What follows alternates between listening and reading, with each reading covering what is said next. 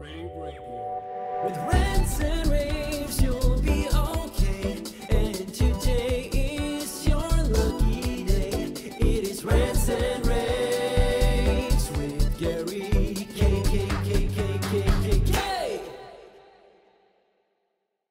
Hey everyone, this is Gary K, and this is a special edition of my Rants and Raves. We're not promoting any particular product. We're here to just talk about sort of an emerging application. And I asked Remi Del Mar from Epson, Senior Manager of Commercial Projectors and Augmented Reality, to join me for this discussion because of a discussion, Remi, you and I had on LinkedIn, your response to something I posted on LinkedIn. First off, how are you doing? Good, Gary, and thanks for the opportunity to see you and have this conversation with you. You're doing great. Yeah. Well, I appreciate it. You already know that I'm a big fan of projectors. I remember 10, 12 years ago, all the industry pundits writing the projectors dying a rapid death in different articles in different places. And I said, actually, I think that's not happening.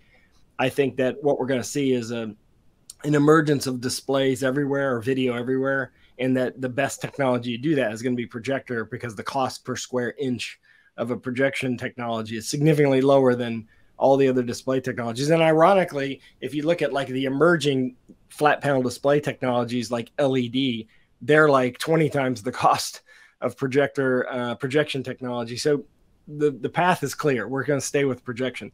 What's emerging recently that we got into a discussion about online is, with Microsoft Front Row's introduction of Microsoft Teams introduction of Front Row, they're promoting an aspect ratio that is wider than 16:9. They're promoting what they're calling a 21:9 aspect ratio, which you're seeing here on the screen. You can do this with flat panel display technology. You can do it with LED very expensively, but with projection, you can do it with existing products that you potentially have. And you have an entire line of products that have already been adapted to this. Talk about that for a second, because, obviously Epson's not the only projector company out there, so we could kind of bundle this with all of them, but you've obviously focused on this. Absolutely. Thanks, Gary. Actually, my experience in sort of meeting room experiences goes back to my days at Logitech. I was a manager at Logitech for video webcams, and some of them are still around. And of course, they went through a boom during the pandemic with all the employees having to participate in a virtual experience. Now, something that I think helped create sort of a renaissance for us in how do we perceive our placement in meeting rooms is that in many surveys, both internally at Epson and externally by other companies, over 60% of executives and employees said that they are going to go to a hybrid mode and they're going to redesign their office spaces. Let's talk about the why and with the role of Microsoft. In the past, if we congregated into a physical meeting room, we had a panel where we could share a 69 PowerPoint presentation or Excel spreadsheet and talk about it. But now you have virtual attendees. You have other conversations that are happening on the side, like chats or tasks and whatnot. So you have people, content, and collaboration. So in that essence, you need a larger canvas. And to your point, that canvas today by Microsoft Front Row is 21:9. However, beforehand, even we were thinking about how do you create a wall-sized canvas where you can have all your applications and tools at your fingertip without feeling like you're not replicating a physical experience when you're meeting with virtual attendees. And so with that, we basically sort of worked closely with Microsoft, and I know they're working with other partners to see how they're envisioning their future for Teams and Teams Front Row. How can we participate and make that easier for our channel partners to do it at a lower cost? And with that, we updated the firmware on many of our platforms, including the ones that we're showcasing at InfoComm, to have the 21:9 in the operating system menu. So if someone wants to use the Front Row in a Teams certified room, they can just go to that setting and get into the 21:9 easily and have that larger canvas desired and asked for by MTR devices. So you've integrated this into a couple of different product lines. You talk about firmware update, the EB-1 series, which is a bunch of projectors, and the 2 series, which allows you to, it's interesting what you're doing. You're basically, for those people who are like into the tech side of this, blanking the image, but then also allowing you to use the entire imager. And you're a 3LCD company, which allows you to shift the image higher or lower, wherever you want to put it based on camera placement. This is interesting because your expertise is probably highly valued in Epson because of your experience with Logitech and the webcams, Brio. In fact, my whole entire company has, everyone in the company has Brios. And I'm sure you're happy with that because, and you know, talk about Logitech for a second. I mean, what a couple of years they've had, doubled the size of the company in 2 years. That doesn't happen too often. You know, I would venture to say Epson's going to have some great years coming up here because projection is going to be pervasive everywhere. But, you know, this goes beyond front row. So we have front row with this 21:9 concept. But, you know, I've been talking about, and I know you've heard me talk about this idea of a digital canvas, right? Is that you just project or image up a big canvas and put content wherever you want to put it. And what you're talking about and what you're alluding to, because you have chat and you have your PowerPoint or whatever presentation you use and your video because you have remote participants. What you're talking about is nonlinear presentations or nonlinear meetings, meaning we're not going from slide 1 to slide 2 to slide 3 in an order. We are collaborating, which is by definition nonlinear, which means that the content has to be nonlinear too. Microsoft has jumped on this inside of Teams. So if you're a Teams company, okay, you have a drop-in opportunity here, but really it's got to go beyond that because you also have to be able to accommodate websites. You have to be able to accommodate YouTube videos. You have to be able to accommodate social media feeds and things like that. So what you're talking about doing here inside the projector isn't exclusively for front row, but does give you the ability. And for that matter, you could blanket any aspect ratio, right? I mean, you could build a wall and project the entire wall as long as you had a high resolution enough imager or high enough resolution enough projector. And you got projectors that do up to 4K. So you have the ability to put whatever content you want. So aren't we moving closer to sort of this omnipresent digital canvas concept that I've been talking about for 10 years? Yes. So if you think about, like, for us, the approach is short-term, long-term. Short-term, how do we enable our constituents to convert and retrofit their existing meeting rooms to create a culture of collaboration needed? Globally, you know, bridging the distance between virtual attendees and physical attendees, while being able to work on documents and have things at their disposal, right? Exactly. Exactly. As you move forward, however, if you think about from a single projector having the ability to get thousands of square inches of image size and creating a fluid experience for people to utilize that canvas, to move things around, we want to be sort of at the forefront of that. And I feel like projection is poised with laser projectors being smaller, lighter, brighter, more cost effective over time. They're poised to basically activate any wall for that digital canvas. That's exactly what I've been saying for years. Why not use the sidewalls for accessory content? And sometimes that's a person, whereas person's coming in, they're talking. Most time with the remote participants, you see them participating less. We gotta change that. But use the sidewalls for those participants, because although front row, I like what they did, I don't want to be the one at the front of the room everyone is staring at all the time. So I don't think that's the perfect solution, just by putting those people at the bottom.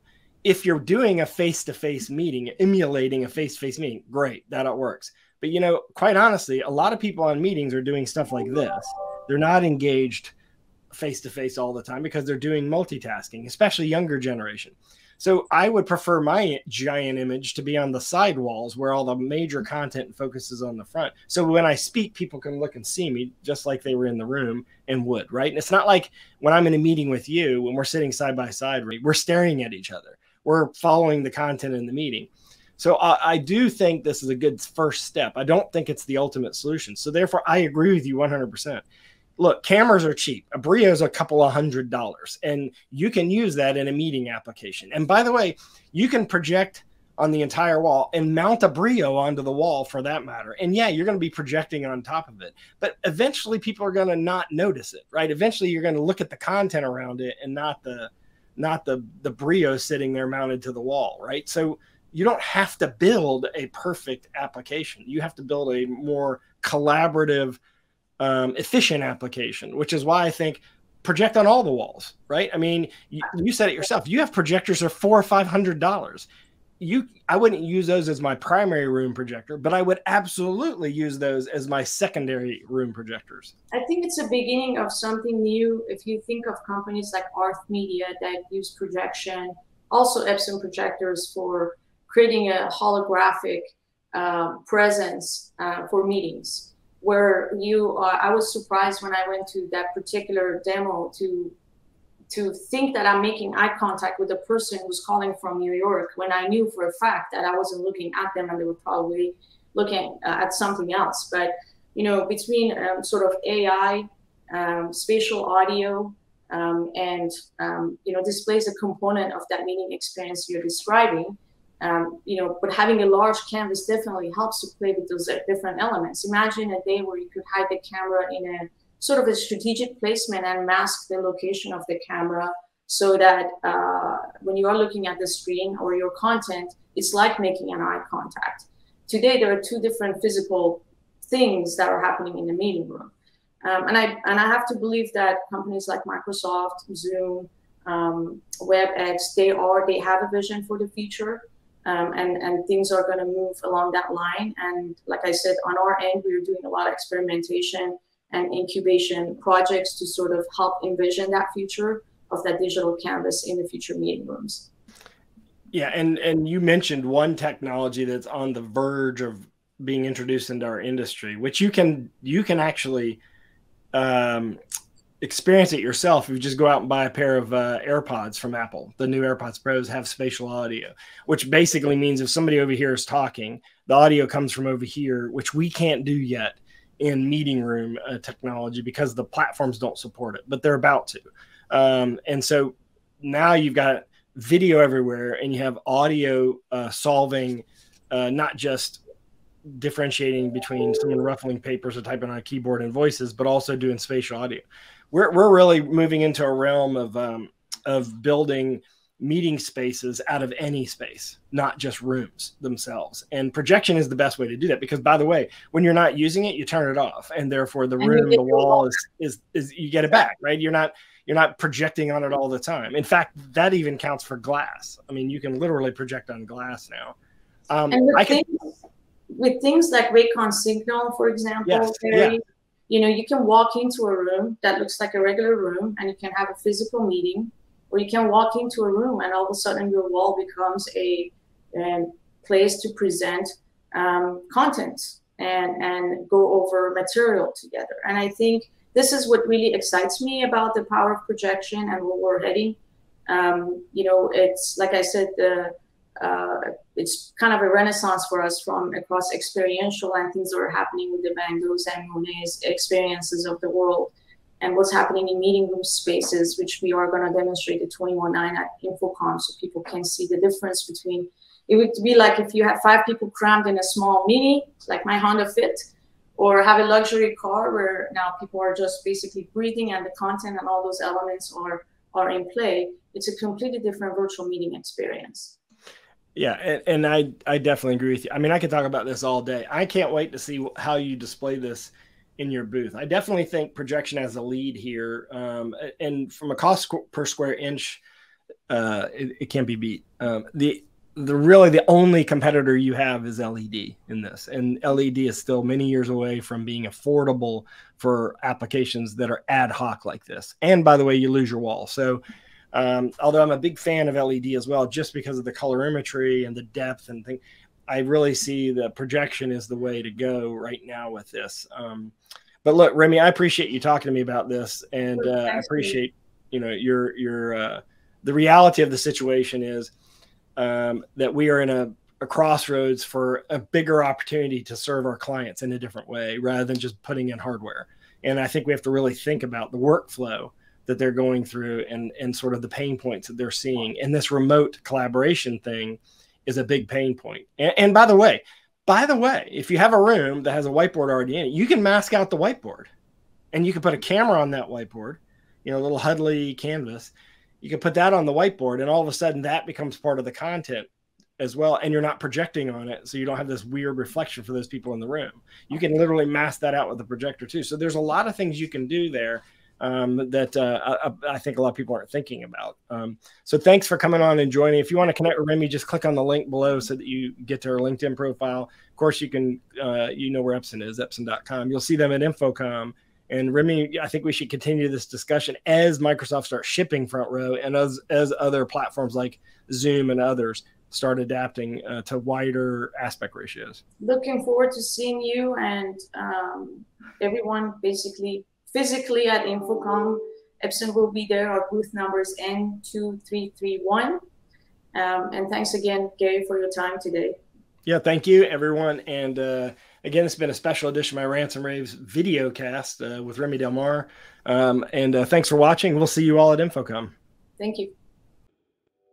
rAVe Radio with rAVe.